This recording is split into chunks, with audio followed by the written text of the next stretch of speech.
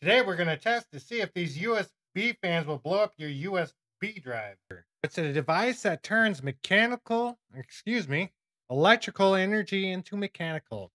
The motors can also be generator, as if you turn them yourself, they'll actually produce a voltage. These devices are what are called an inductive load. They resist the electric flow and in the process store energy. As a byproduct of Lenz's law, motors produce what is called a back EMF. So whenever you apply a voltage, you'll get a negative voltage back at you. So this can cause an issue on your motor lines where you have a voltage going where you don't want it to go. It's going the wrong way. These motors are what are called to and referred to as DC brushless motors. These consist of a shaft, brushes, commutator, rotor coils, and stator magnet. So this shaft is what allows you to utilize that mechanical energy and convert it to whatever form you want. The rotor coils are the primary mechanism that induces motion through the magnetic field. So the brush block is the contact point on the motor, which allows current to flow through. This contact point on the motor is what is called the stator. When the motor is moving, rubs against the stator to ensure full contact the whole entire time. But when this happens, friction and noise is generated by the motor and that enters your system. So each commutator has a different section, and these sections ensure that polarity is only on specific segments of the motor. When the brush block crosses over these gaps, additional noise is created and generated into your system. So when voltage is applied, current flows through the motor, and the motion is created due to the opposing force with the stator magnet. All right, now that we know how a motor operates, or at least kind of familiar with the concept, let's go ahead and put together a test setup that we can characterize how the motor performs. When we take a look at what we learned previously, we realized that you can have negative voltage spikes when you're setting up your circuit, and you can also have EMI, you can have voltage spikes throughout the whole entire thing, both positive or negative because of your motor running. We're going to take the default configuration of motor. Has no caps, just the wires. And then we're going to take that default configuration of the 5-volt regulator and we're going to see what happens. So if you take a look on the screen, what we got right here, you can clearly see that there's a lot of noise within the system. We're going to have to clean that up in order for it to work properly. If you get that on your board, and your computer and that noise is ringing throughout, the least of your worries is some data flips here and there. All right, it's time to attempt to blow up some circuit. So we got a first experiment here. We're going to take our 5-volt regulators, Regulate. these bad boys, these L7805 5-volt regulators that can handle up to 1.5 amps. We're going to take our suspect USB fan, this little $3 fan, and we're going to see what happens. We can get this to blow up. So the configuration and setup is I'll set the voltage to go into these at 10 volts and have an output to here for 5 volts. I'm going to use two capacitors, the ones that are specified on the data sheet, and we're going to see what happens.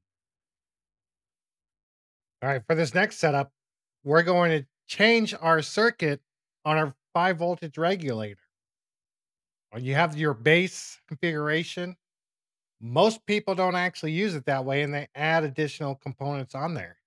I have this additional capacitors that are added onto the circuit board, 0.33 microfarad capacitor along with a 0.47 microfarad capacitor.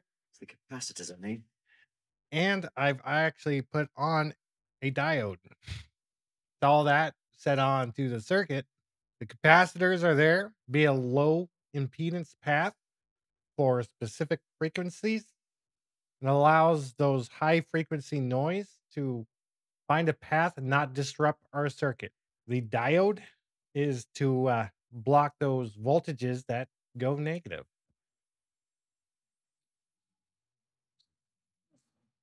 Oh, oh, what's up, boss? Really? Really, Brunky? 47 and a 33?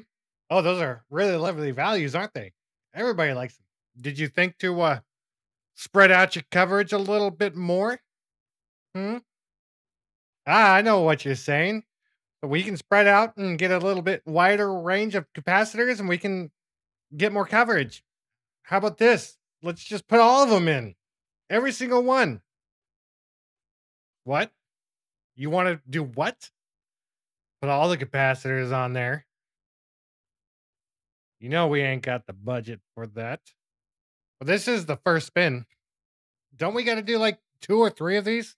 We got to do all these testing and we always find something, right?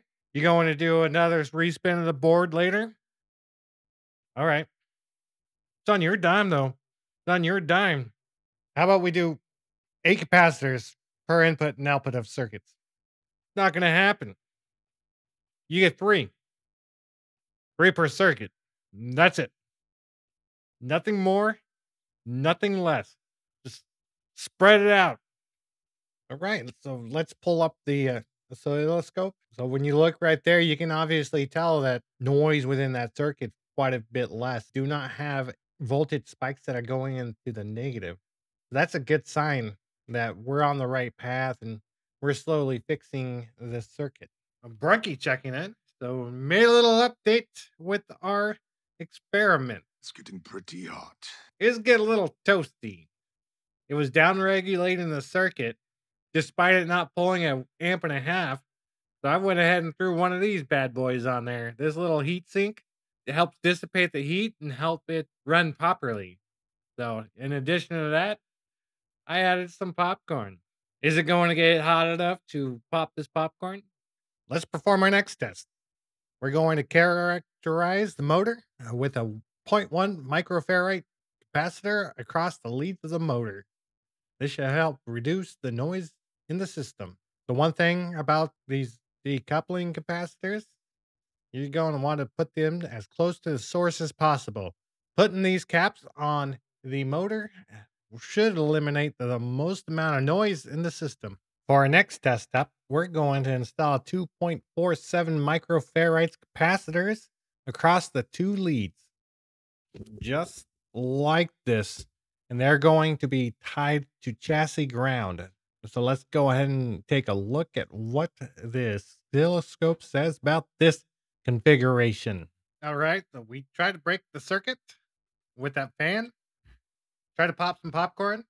It did happen. We're going to modify that setup. Not only one fan, let's do 2. Let's see how this will go. Come on, take your guesses. Tell me, is it going to blow the circuit or is it going to be a proper regulator and not break? Oh, maybe I'll be able to pop the popcorn with this bad boy. For our final motor configuration, we're going to add all 3 capacitors on there. In addition, we are going to twist the pairs of the wires. So what this does is it decouples. So this is almost the ultimate form for reducing the noise coming from a motor.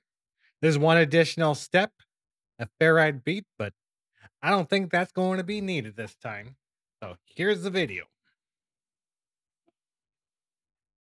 Brunky here with another experiment update. 2 fans did not end up blowing out the circuit. What we did instead was we attempted to stall current. What we did here was held both fans on both sides still by the ends, so that way they couldn't turn. So instead of being able to turn, they had to be held in place. What that does is it makes it to where the current only can flow through that one branch of the motor circuit. It's supposed to increase the current. So we'll see if it blows. All right, so let's get our experiment set up with the fan, a little fan, and our little USB device. I'm going to go ahead and ask you guys, what do you think is going to happen?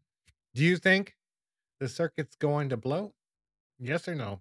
And if it does blow, how do you think it will it stop working? Will it spark and blow something up? Will it continue to work and pull a short power where it's pulling in the power source. This is the point of the experiment where disaster starts to happen. So we're gonna put on our good fan onto the circuit and let's see what happens. So as you can see, looking at the scope, this doesn't look very good. This this circuit may not survive after all. And keep in mind, this is our little ideal fan. So you take this straight out of the box. You gonna trust this with your motor? Hmm? So I was just sitting here, minding my own business, and something interesting happened. What happened? Half of this fan running on this device, it decided to do something interesting. Take a look at the video.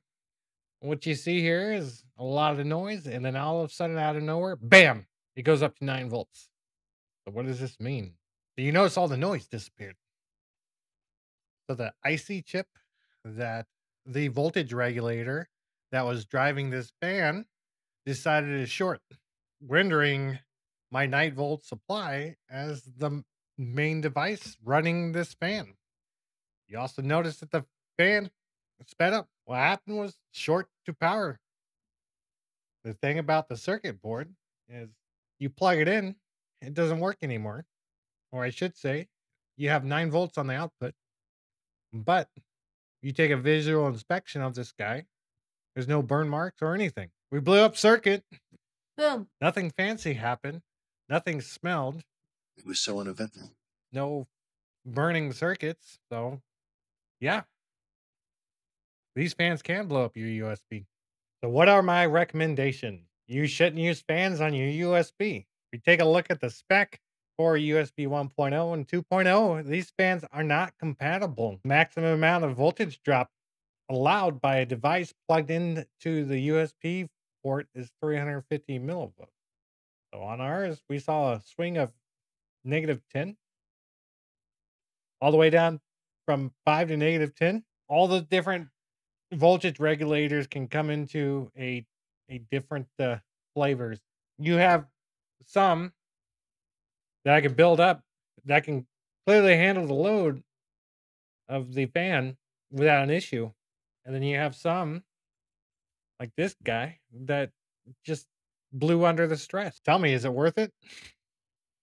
Plugging a $5 fan in, into your USB port just to blow your component? I mean, think about it.